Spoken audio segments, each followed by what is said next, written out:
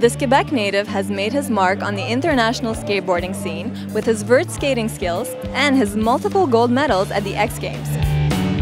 Hi, I'm Mihaela Coman and welcome to WatchMojo.com. Today we'll be speaking with Pierre-Luc Gagnon.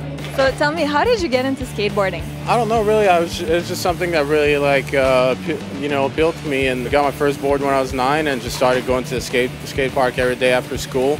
Just fell in love with it. And do you do other sports other than skateboarding? You know, I snowboard in the winter once in a while. Like I've been pretty lazy with it since I've lived in California. Like I only go maybe once or twice a year. But growing up in Montreal, I used to go every weekend. And then I like boxing and doing Muay Thai too. You know, it's kind of fun. Like I like doing that. But skating is the main thing. And you just mentioned California. How does the skating scene differ from your hometown to where you live now? It's different, you know, like there's like a awesome like underground scene like out here, you know, in Montreal. It seems like in California there's like a little bit more like mainstream media and all of that. But now like the Canadian media is really starting to like kind of like wake up to it and pay attention to skateboarding a lot more, you know. But as far as like just the skaters, like we're all skateboarders and we all love doing the same thing, so it's kind of like the same when it comes down to just skating. And you're known for vert skating, so can you tell us a bit about this type of skateboarding and how you got into it? That's like the 14-foot tall half pipe. There was a vert ramp by my house when I grew up in Boucherville, and then there was also one at a skate park we had from 92 till 98, and I just really like the speed and all the air time that you get on a vert ramp. You know, I've always looked up to guys like Danny Way and Colin McKay, so that's definitely why, you know, I really stuck with vert skating, I think. In this sport, I mean, I assume there's a lot of injuries. How do you cope with them? I mean, obviously there is injuries, but it's not like worse than any other sports or anything like that. I've skated 22 years and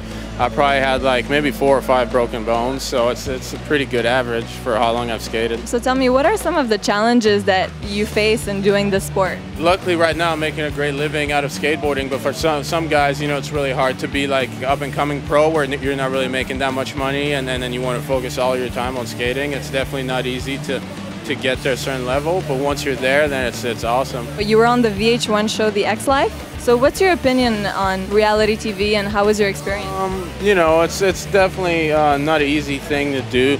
You know, producers trying to get you to do a lot of things that sometimes you don't really want to do. And they love drama, so I was kind of really getting annoyed with that. Don't stick up for him, he's a douchebag. I'm what? I'm a dude? You're a douchebag. You know what, you're You know, I don't feel like my life is that dramatic. Or definitely not as much as what they made it seem like on the show. So but you know, I guess it's part of TV. I just have to deal with it. So how long do you want to be skateboarding for? Skating's like a way of life. It's so, you know, something you do every day, and I think like no matter what age I'm going to be, I'm still going to skate. You know, probably not competitively, but I'll be skating to some level. Well, thank you so much. Thank you very much for this interview. Thank you.